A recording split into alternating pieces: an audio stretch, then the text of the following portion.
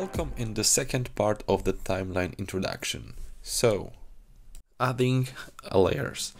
And now, if we see the waveform like this, we can do completely nothing with the laser show because we don't have one of the most important things here, which is the layer. Layer is the place where you are loading all animations, images, frames, call it as you want it.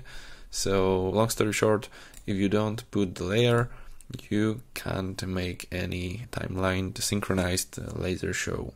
You can import your own layers, create that in the editor mode, or you can just import ILDA frames from your hard drive. You have two options, which is very helpful.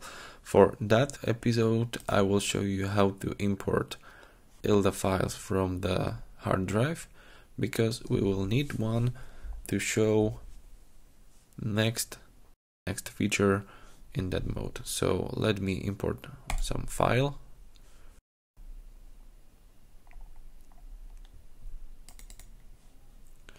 Okay, let's use that animation. Now we are seeing the ILDA file, the animation on that preview window. And as mentioned before, we can change that preview into 2-dimensional, 3-dimensional, and combined 2D with 3D preview. So we are seeing it kinda live, but also we are seeing the shape of the animation to help us to imagine how it look like live. Okay, but next mode, which is next feature, which is envelopes. We have something like X horizontal displacement, a Y vertical displacement, which is X and Y axis, intensity, color hue, red color channel, green color channel, and blue color channel, and also rotation. That's something you can also do in the editor mode, which I highly recommend, but sometimes it will be easier and quicker to change some settings of the animation by using that envelopes. And that's how it works. For example, for this example, let's use color hue. And now we are seeing the envelope over here. We can go closer by just scrolling the mouse to zoom in. Let's go to the beginning of the animation, and now we can click somewhere over here. And we see two things are happening right now. First of all, the line showed up over here, and this line is showing where we are on the envelope, in which position. And also we see a little dot over here, which is guiding us where the line is on a specific frame. And we can put one dot in each frame on the timeline, which will help us to create kinda chart and animate in the hue. So check the results. On each place in that envelope, we will have other change of the hue.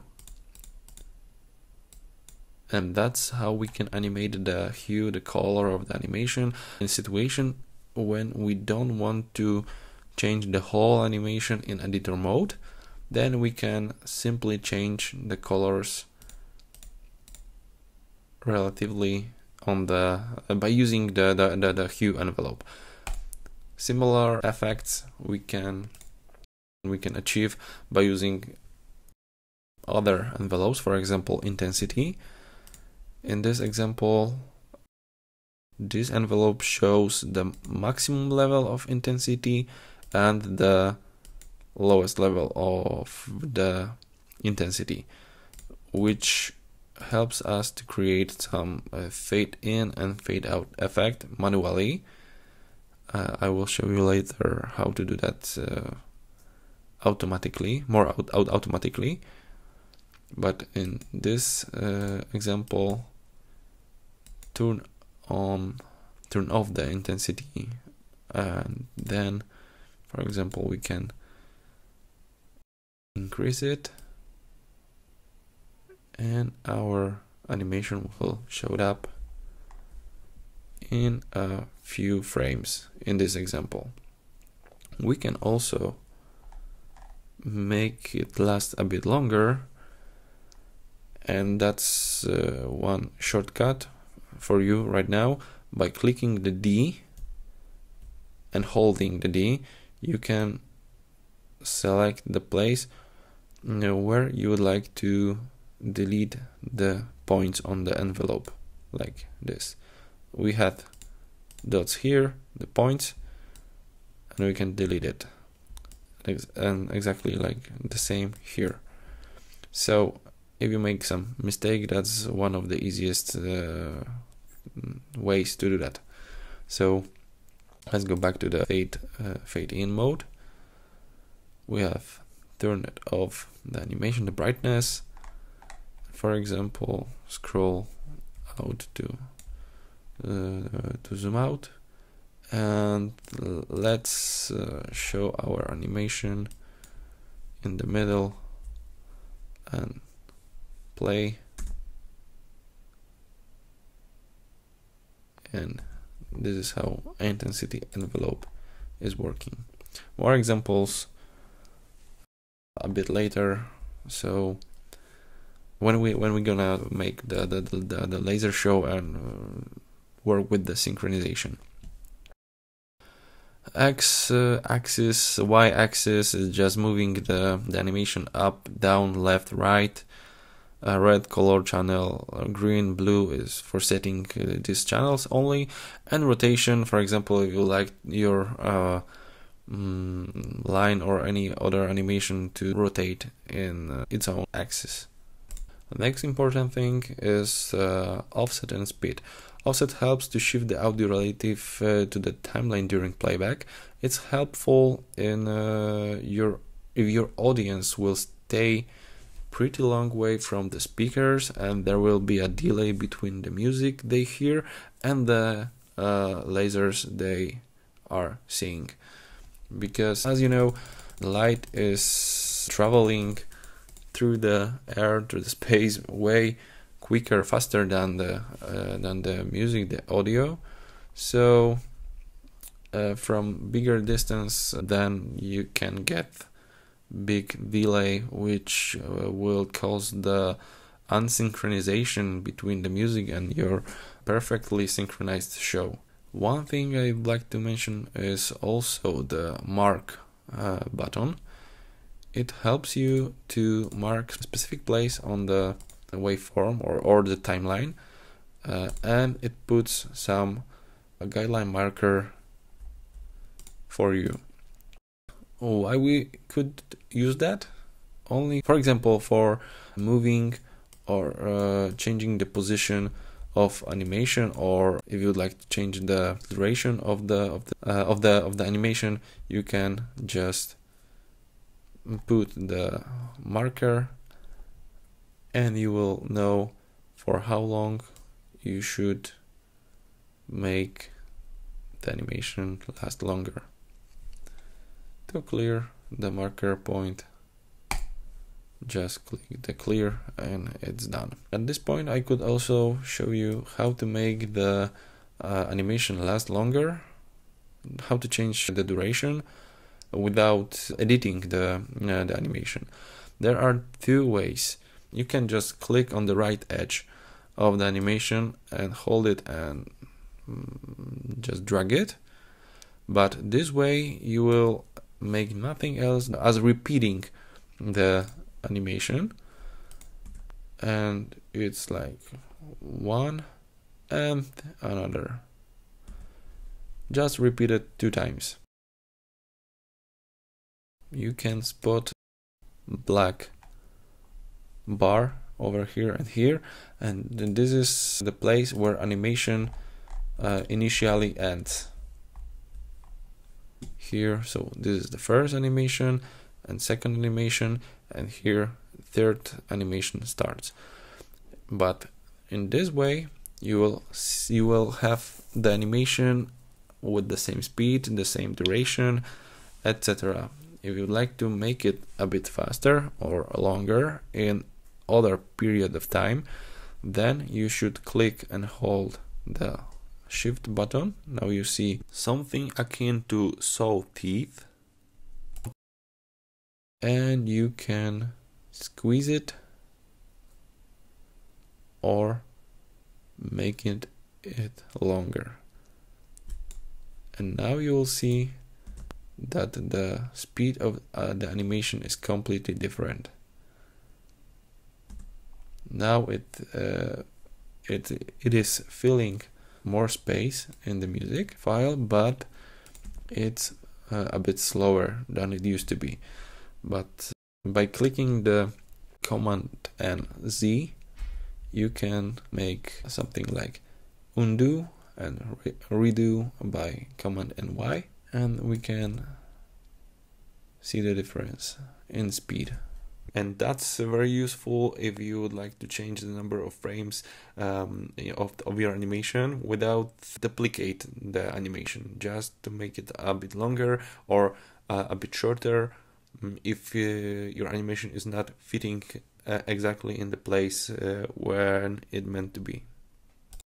Thing I would like to mention is how to put a shortcut on the timeline. It will be very helpful if you'd like to use LaserShowGen for some live show with live animations. You can put a lot of them on the timeline, and if you would like to just jump between a few animations, for example, let's make one animation here, we will import second one here and third animation here. Then just easily click the J, press shortcut button, for example 1, then let's go to the second animation, click J and 2, and the last one J and 3. And now by clicking on the shortcuts, you can just easily jump through the shortcuts and the animation you are using. That's 3, 2, 1, 2, 3. The last one thing is the playback speed. With this feature, you can change the speed of the preview of the playback in the timeline mode. Why you should do that? Because that will help you to put the animation in the best place on the timeline. Of course, in 19% cases you will be able to do that without changing the speed, but sometimes due to the music, the song, it's hard to find the perfect place for some complex animation, and that speed parameter will help you to do that. So as an example, take a look on this one, and now we can see, or maybe like this, that animation is starting to play way too quick before the drum beat.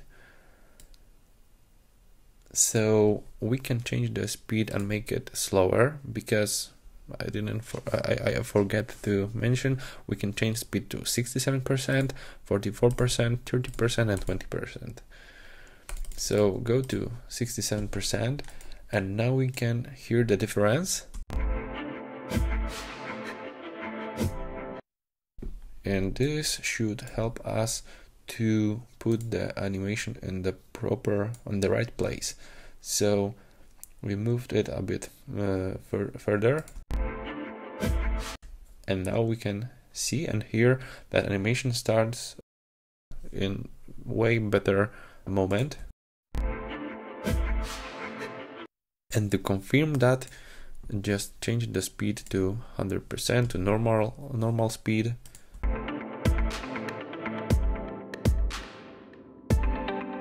And I think that's perfect right now.